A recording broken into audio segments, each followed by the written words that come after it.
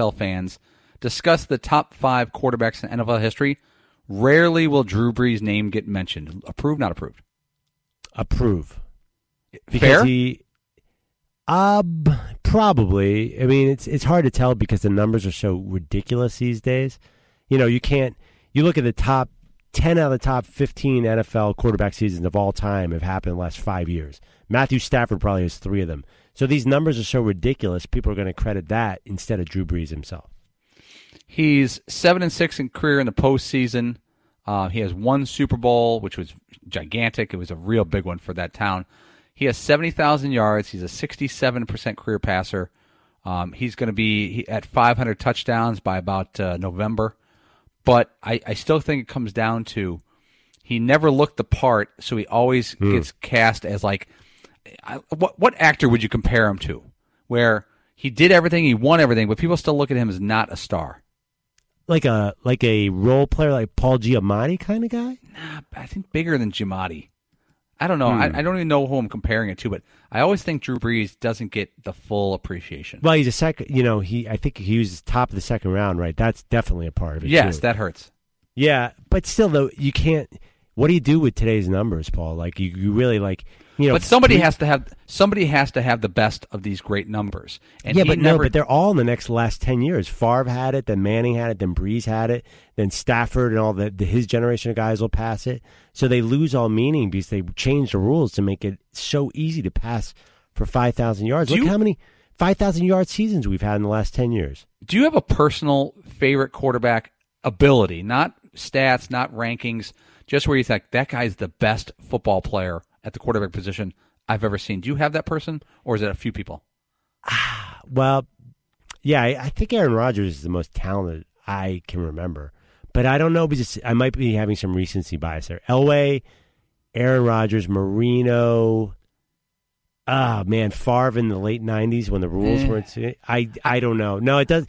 I guess I don't have an answer, although Aaron Rodgers is pretty close to my answer. I think I would go Aaron Rodgers and Joe Montana at his peak. Those guys made the position look easy. They looked like they were having a good time out there. See, Joe Montana, I didn't see it. Honestly, I know he's great, but he didn't have the highlight throws like Aaron Rodgers. Aaron Rodgers will whip it 60 yards downfield. Oh, sure. He never had that kind of strength, but I think Joe had the kind of aim where he could put it on a guy running in full stride. I think this is really deep football stuff. He put Jerry Rice in position to catch the ball running across the middle to pick up yards in stride so many times where he didn't have to stop and catch and turn to get yards after the catch. I'll bet Jerry Rice, if you do yards after the catch, he's going to be obviously the leader all time. But the way Montana put the ball on his receivers, they didn't have to work that hard for it. Right, but that's why the highlights aren't great. They're 8-yard passes. Sure. That's what I mean. It's not like where Aaron Rodgers goes against the body and whips at 40 yards. Yeah. Joe made the game look easy and effortless. And I think it's like Joe Montana on steroids, figuratively, not literally, is Aaron Rodgers. The thing is, though, and I know I'm going to go system, but Young came in right after Montana and did it even better in the Bill Walsh system. Well, because Young was at the top of the heap. He was unbelievable. I think Steve Young is one of the more underrated football players in the history of the NFL. It's Bill Walsh. It's not Steve Young and Joe Montana. Right. It's Bill Walsh. Saying, yes, but what they did with his system, they maxed it out to make it just perfect where they're smoking people. And Steve Young was an unbelievable running quarterback. Really, I think because of the first 8 years of his career was basically irrelevant, either in the USFL or waiting on a bench. He didn't have the broad scope of famousness. Right, but he had to get to that system. Just like Tom Brady had to get to Belichick. You know, the guy's quarterback is all about getting to the right place. I'm sorry. I know people kill me for that take. But that Niners team, it was so perfectly constructed around Montana to fit his needs. Anyway, I don't know how we got distracted here. Leisuremen approved, not approved. Bryce Harper, our guy, Washington Nationals, has said he will compete in the Home Run Derby if and only if he is named to the All-Star team, which he probably will be. He'll be voted in. If you're Bryce Harper, do you do the Home Run Derby this year in Washington, your hometown? Absolutely. There's no loss to doing it. You get the win by participating in it. You could go 0 for 100 and it'll be a real embarrassing night, but it's about putting on a show for the fans. You'll gain nationwide pat on the back for being there for his team, for his fans in the hometown thing. This is a no-lose situation, even if he does nothing in the Home Run Derby. Now, he'll dominate the Home Run Derby. He's great at Home Run Derbies, but he's had a lot of trouble hitting this year. Are you a guy who worries about the messing up your swing in the home run derby? I think that's one of those things that probably one guy said one time, and now people have just taken it as a possibility. All right, Leisuremen approved, not approved. Bryce Harper, hat backwards, home run derby. Oh, that's not even a question. 1,000%? Definitely have. Oh, of course. That doesn't even count. Give me another one, Paul. All right, the best thing, Leisuremen approved, not approved. The best thing I've seen on TV, internet, anywhere this year is late night host James Corden doing carpool karaoke with Paul McCartney of the Beatles. He went to his old hometown of Liverpool, surprised some people on the street, went into a pub, and he played like a free concert for people who were hanging out at this local pub. Man, I've watched it 4 times in the past 4 days, and it's just perfect, a perfectly produced. Whoever produced that thing, whoever put it together, they should win all kinds of awards. Paul, I can't watch it. And because everyone on Twitter told me how amazing it was. I guess there's like a 23-minute clip where James Corden's crying in the car or something. Yes. I can't do it because everyone says it's so amazing. Am I making a mistake here? Because I'll watch it tonight if you tell me I should. No. First of all, you must be a big Beatles fan, or else this conversation doesn't work. And a big fan of Paul McCartney, or this conversation doesn't work. But if you didn't know it was coming, because I didn't know it was coming, all I see is carpool karaoke, James Corden and Paul McCartney. I think it's going to be the traditional get in the car, sing 3 songs, and move on with your life.